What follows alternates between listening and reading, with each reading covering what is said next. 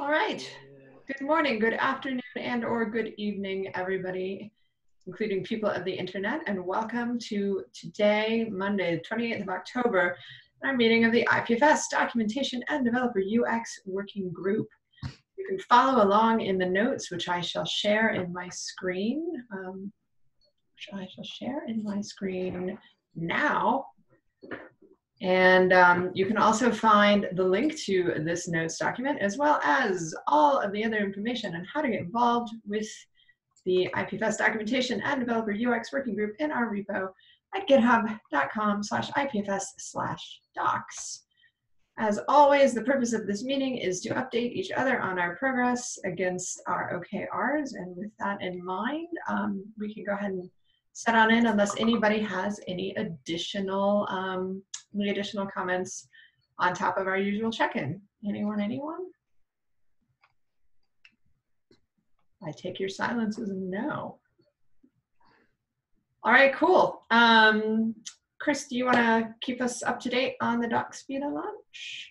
Sure thing. I'm just getting my screen in order.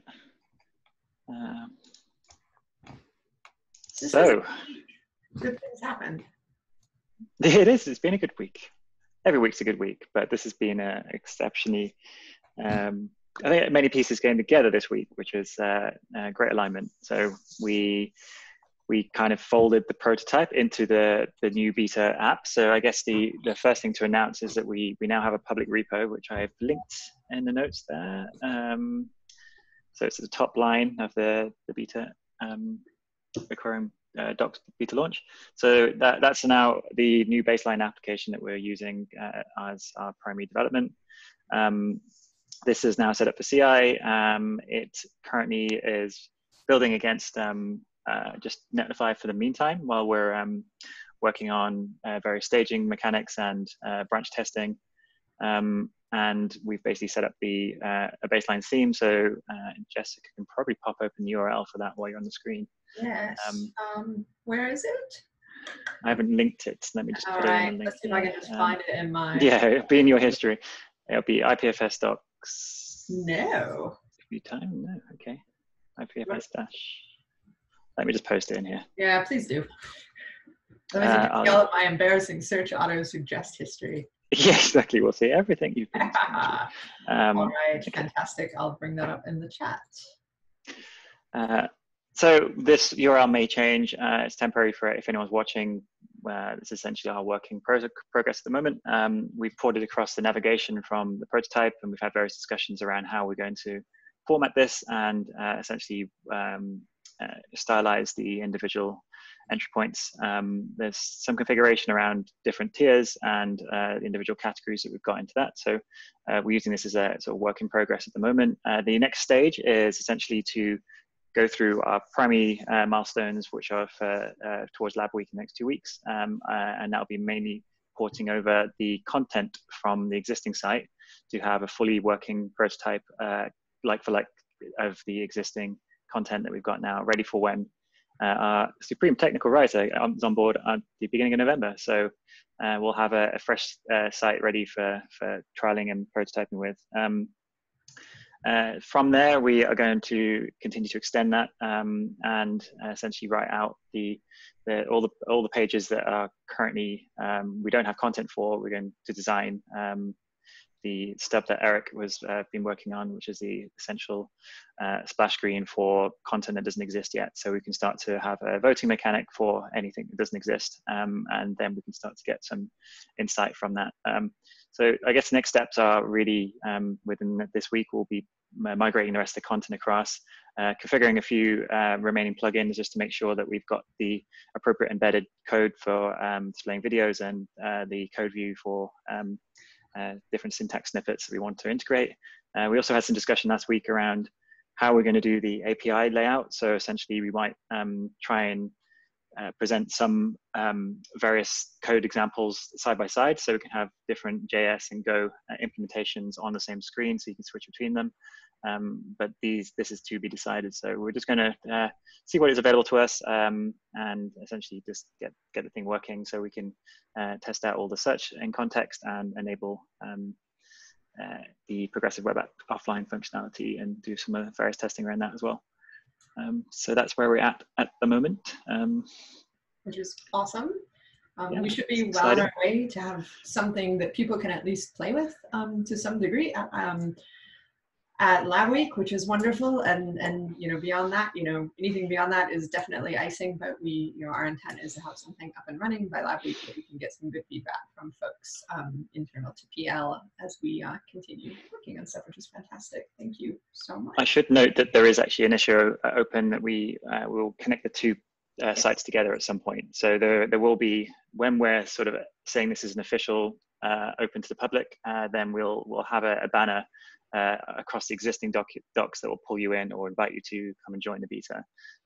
So while that doesn't exist, it's essentially sneaky previews for everybody, and you can play around with what we're building. But we welcome any feedback in the meantime. So it's just a case of this is our staging product at the moment until we decide it's an official overlap. In other words, if you're one of the people who are so on it, in order to drop in and watch this meeting, you get a little bit of a bonus prize. So good on you. But yeah, we'll have bidirectional linking to and from the beta, just to encourage folks to go back and forth as soon as we're in a little bit more of a solid, publicly useful state. Maybe we can reserve stickers for anyone who comes and gives their feedback early. Yeah, we'll figure. We promise some sort of swag. We don't know what that swag is, but we promise swag. So so feel free to make good on that promise. Carrying forward, the recurring item for the legacy docs deprecation plan, again, we're just adding notes to issue 308 as we go along of this initial stage of building things. Those notes will eventually be collated into a more formal deprecation plan, so this is just saying that work continues. Metrics definition for the beta site, we are holding off on this until we're a little bit further in defining the beta site, but we're getting closer and closer.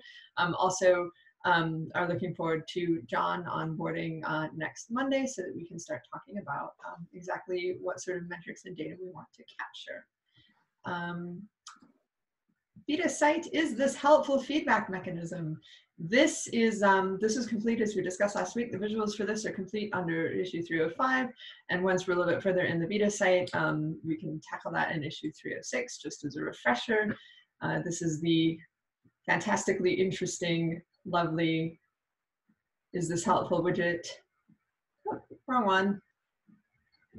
Here with a workflow, very similar to what we have on our existing site, but is a little bit more detailed, gives the user an open feedback box to input stuff in. I guess my question to you, which I think, Chris, you sort of answered, was whether this is something that might be worth tackling while we're migrating content, but it sounds like you've got really sort of your roadmap sort of sorted out as it is. I would say so. We, as you've deployed that update to the existing site at the moment, just for the issues, that I think we'll see how that goes to start with. If if we don't get any people dropping any feedback directly to the issue queue, then perhaps we'll look at another more lightweight way of having some dynamic feedback.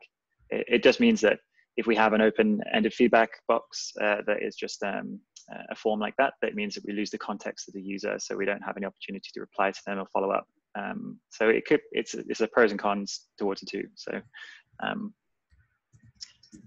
but yeah, I think most effort will go into implementing a new version that will essentially live alongside the updated documentation, and then we'll work on exercise to backport any of that as necessary.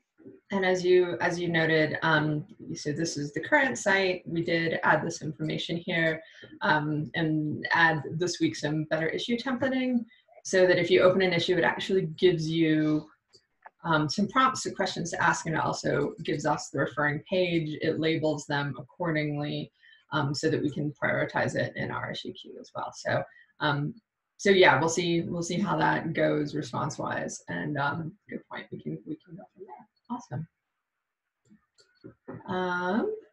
Usability testing. We have not done any new testing this week, but that's because we've been actually deploying the test results from the IA testing in Boulder a couple of weeks ago on the beta site, as you just saw. My intent, hopefully today, if I don't have too many meetings, is to actually I'll open up start a branch for the external links in that nav structure so we can at least knock those out. meetings permitting. Recurring item, features voting. We do have a public-facing voting page for this now, which is great. I'm in admin view, so this isn't exactly what the user will see, but we do have all of our items that we wanted to get external prioritization on from our features comparison list up in here. This is ready to launch. We just have to figure out exactly how we want to launch it and socialize it. Sounds like our opinion right now is that it should go hand in hand with the docs beta, just to give people a context. So this is probably going to be on hold for a couple of weeks, but it is queued up and ready to go. I'll take that task this week just to at least have an overview and see how we may integrate it in some way. That'd be awesome. It sounds like you can do, yeah, it sounds like you can do like really deep integration with canning. I just didn't really look into it at all. Yeah, but I mean, the simplest way is that we can obviously just have a link that points straight out to it. Then it doesn't feel like it's a part of the site, but then, yeah, we can also use the API to pull individual views in as we want to. So I'm considering using it as the way of voting for content that's up and coming. So that way we could use a suggest box we can have a separate board that is a content suggestion board, and then people can upvote and downvote things on there, or at least comment on it. So that's just a brief idea, but it does look like it's a better way of doing that than using something that's a little bit more abstract, like an analytics program. Yeah, that's awesome. Feedback. No, that's super awesome. Cool. Let me know what you find out, because that's probably stuff that I can help out with too. So. Awesome. Recurring item, ecosystem audit. This is on hold because Eric is slammed because of lab week. So continue to watch this space. Eric, you're not dead yet, so this is good. It's a benchmark we hold now. You may or may not be dead yet. Are you doing that thing where you just like no, you're moving. You didn't just screenshot yourself. Okay, cool. Recurring item, content improvement, user-driven or legacy content improvement. That's EPIC 3A and 3B. This is like directly fixing stuff. Admittedly, there's a bit of a blocker right now because we're diverting a lot of efforts to migrating the docs to the new platform. But then that said, we want to make sure that we address as many sort of small existing contents on the legacy site as we can. Just so that we can migrate the cleanest thing possible over and stop work on the legacy platform. That said, I did get to close a couple of things. There's a few things still in progress. We have an external a contributor PR that I'm waiting to hear back on for like one net new piece of documentation, which is super sweet. User-driven, as far as user-driven issues, content-specific issues that came about as a result due to actual user feedback. We have 1 in the icebox, 6 in our soon queue. The good news at that is that's a pretty small number. 3 new issues are in review since last week. That includes the contributor issue that I just referred to. And I was able to close 4 small issues related to a few things, like one of them was the better issue templating, for example. As far as legacy issues that we inherited from the old doc site and the old website repo, yeah, there's still 23 of those in the icebox, 14 of those are in soon. That is mainly net new content requests, so the rate of change on that at the moment is not really going to be specifically super far. But we did close 2 since last week and put 1 in review, which is good. So progress is happening, and progress will continue once John joins us next week. That brings us to this guy, recurring item, content close reading. This is John's primary onboarding task. He's already taking a little bit of an initial review in the meantime. Look forward to chatting with him about the specifics of getting this done when we see him next week. And then finally, Proto School. Jill, take it away. Okay, so we're getting really close to finishing the new tutorial. I've been working on refactoring a couple of lessons we had structured differently at the start. And now we're mostly working on the feedback for incorrect answers in the exercises. And we still need, we're still waiting for a final name for the API we're teaching. Oh, naming things is hard. Yeah, we're still waiting on that. So Oh, okay, okay. But that's awesome. That's super progress. It's getting close. Nice, nice. Is there anything you need our help with this week? I don't think so. Okay. Not that I think of. Cool, cool. I noticed Molly's on this call. Do you have anything that you want to offer feedback or questions on? Hello. I will make my video appear. Oh, never mind that. There we go. Good morning. In a very dark room. The darkness of video. One item that I was curious about coming up in this group more was things like our discussion forum, and if there are ways that we can be grabbing feedback from sources like that. It's not directly related, but Jessica, as you were doing the phenomenal, like, hey, look, I'm tracking all of these issues and user icebox issues and user feedback issues. I'm curious if people have like content around the discussion forums that we are threading into docs, or if we could do metrics. Okay, yeah. That's a request. Another request is, I took a look last week at the metrics that we're seeing on our existing documentation site on what things are getting them, all of the metrics work that you guys implemented last quarter, what things are getting the most positive feedback and what things are getting more negative feedback. Super useful and directional.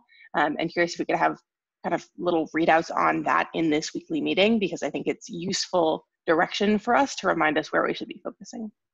Yes. So regarding the forums, I certainly, and I know others on the team, have been lurking on the forums. If for nothing else, getting the daily and weekly comment thread recaps. I am monitoring those in case there's something that we want to like actually specifically add to the issue queue. There have been a couple of occasions where I've jumped in and offered some feedback or pointed people at specific things. The volume hasn't been super high at this point. Usually what we've been seeing on the forums is like a very specific help requests for I'm implementing X in Y way, and that's a little bit out of the scope of the content that we've got right now. But do know that we are keeping an eye on that. Yeah, good point about as far as just like we haven't we let the super high metrics watching slide for a couple of weeks because we were so busy implementing the new beta, but let's just make sure that we add that to yeah. Chris, how best do you want to do that? I was actually thinking just last week about trying to find a better way to report on this. Partly because the numbers themselves, actually then you have to do some mental arithmetic to work out, it's like, oh, 7 people said this is positive, but also 4 people said it was negative. What is the overall sentiment? So I'm going to look at a better way to present that and do sort of an average between it. So if there are 10 events and 3 were positive and 3 were negative or whatever else, then or 7 were negative or whatever else, then we'd be able to have a gauge of what requires the most action. So I started that on a second page on the Data Studio, but I don't know Data Studio enough to get around it. It's a whole new sort of wizard ball game. So I'll pick that up and see if I can integrate that, because then we could just have a link or some kind of high level overview and see like these are the top level pieces of content that we need to pay attention to. That will give us some better month-on-month sort of progress then, because we can then roll over a whole period of time and we can see this sentiment on a piece of content over a longer period of time. So if that sentiment changes as we've improved it, then we can obviously see if we're going in the right direction. Molly, to answer your question about asking questions why I have no answer in the forums, I get a little bit concerned about the interplay between, I think that as a docs team, we absolutely have a responsibility to keep an eye on the forums. I'm a little bit worried about that, which is really sort of a community management sort of issue, finding its way into our issue queue in a way that is, I don't want to promise something that I'm not completely sure that we can deliver on. And that does really feel like more of a community management issue in absence of an official community manager so far. Maybe we should have a separate discussion about this sort of in another channel. But I just want to make sure that we're not committing ourselves. At this point I can say no that we're keeping an eye on the forums. I also just don't want to overcommit ourselves in a stupidly crazy quarter to actually being sort of de facto community moderators in that sense. Eric, sorry. Back to the helpful, not helpful content voting.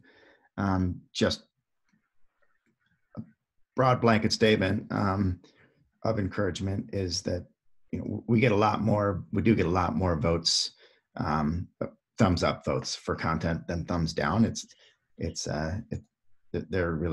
just a smattering of thumbs down, and you know, it's actually a smattering of votes, period, because people generally don't, you know, how often do you click on those kinds of things?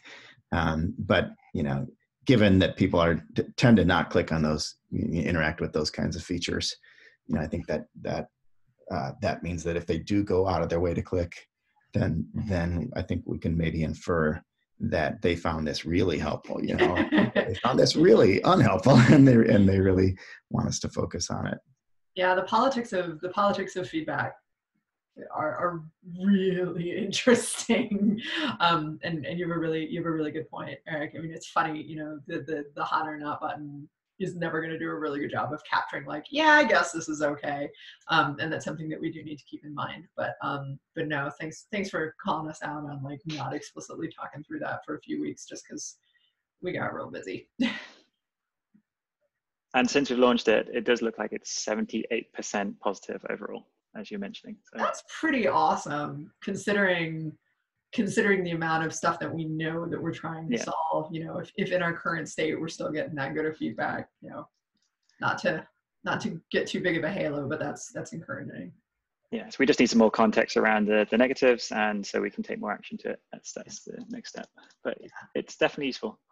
And we did just the better GitHub issue templating stuff. I think I pushed that on Thursday, so that's like super brand new. You know, I think it'll take us a couple of weeks to see if anybody actually, you see how people respond to that. We also moved the open a GitHub issue link up out of the footer, so it's a lot more prominent. So I'm hoping that we're going to see better uptake on that. We'll see how that goes as well. But the target is 99, no less. All right, cool. Is there anything else that we left out or that we want to discuss in our remaining 5 minutes? I must have talked way too fast. Sorry about that. Yeah. I know that OKRs are or OKRs and the way that we formatted meeting notes are super similar, but I think we're still a little bit away from mid-quarter, but like it's a really short quarter. So just encourage people to like take a peek back early to make sure that everything is as aligned as you expect it to be. I think you guys are well on track, but I'm going to make this recommendation in all meetings this week. So. No, sure. And this is an interesting one because I think with just how we've lined up our OKRs, I think we're acknowledging that like the vast majority of our percentage progress on every single one of these issues is going to come right at the end. So, you know, I'm sort of anticipating the feeling of like not feeling all that great about our numbers mid-quarter, but realizing that just with how the work itself is laid out, we're going to be kind of sliding into that. And I think it's worth noting that we're also like very optimistic with things we've projected in this quarter. So it's like some of the individual components could be extended or roll over directly straight into next quarter. And this is, I mean, yeah, no, and you make a really good point because we've thrown like 80 bazillion things inside of the OKR for and actually I can stop sharing my screen so we can actually see each other's faces. I mean, we've thrown like 80 bazillion things in the launch, the beta site, Epic. Keeping in mind that our OKR was actually launch a beta site with one-to-one content parity. That said, we should achieve that maybe like the middle of next week. You know, and that's our biggest thing. I think the one thing that I'm feeling, you know, like the one thing that was optimistic was the ecosystem on it. That's a P2. That's something that we really wanted to do, but kept in mind that like bearing it being a super short quarter, you know, we threw that in there as sort of a stretch goal. If we don't get to do that, we don't get to do that. But yeah, I mean, strictly speaking, we'll have launched our beta site in like the middle of next week. But you know, obviously we want to do better than that. But I think we're well on track. I just don't want us to have, you know, like sticker shock at mid-quarter where we're like, what the hell? Why are we like 30% done with some other things? I think basically what I was actually trying to say was that we've already planned our Q1, so we're ahead of the game. No, but I mean, but you're seriously, you're right. I mean, I sort of feel like everything from the beta site launch that we don't get done, outside of the bare bones fulfillment of the OKR, we'll have that. We'll have content prioritization, which is in itself an OKR. We'll also have feature prioritization. So we will be writing our Q1 goals as this quarter goes along, which is pretty great. Fingers crossed, if we get the engagement we're hoping for, then we'll have some data to mix in with helping with that prioritization, which is going to really help us be more product and user focused. So, yeah.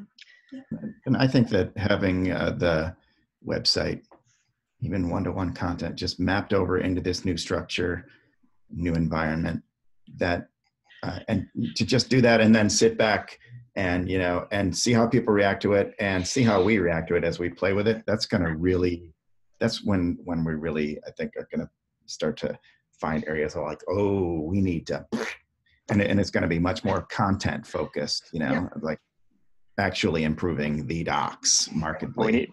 We need internationalization, so it's like who's going to start the translation game off. So well, right, and I mean, and that sort of backs into a bunch of issues like, do we hire translation for our top 3 languages? Do we want to invest the money in that? That's a discussion for another time. But that's one of those perfect things for outsourcing. I say, having spent an hour shoveling a foot of snow this morning, realizing that is additionally something perfect for outsourcing. People have better tools, are better at this than I am, and I can pay them to do it. That's sort of the logic for. Consider that your gym. Yeah. That's true. That is true. I'm not gonna have to re-up my gym membership if winter continues this way. What was I gonna say? The only other caution that I want to have you, and Eric, you bring up a good point about like porting the docs, content parity, letting it sit. We do have to be conscious of the fact that our initial set of metrics are going to be the result on the beta site, are going to be the result of a site that's still very much in flux. So we may want to give some thought as to like formally declaring like a metrics baseline. I don't want to say let's do, if we were dealing with much heavier site traffic and we could say, all right, let's not change anything for 2 weeks and get baseline numbers, that would be one thing. But I just, with the site traffic that we're seeing, it wouldn't be 2 weeks, it would be a month, and I'm not going to stall progress for a month just to get those baseline numbers. But that's another discussion we should probably keep in the back of our minds. Cool. Now we're out of time. All right, ladies and gents, thank you so much. I shall upload this meeting to the YouTubes, and I shall see you all next week, if not sooner. Enjoy your Monday.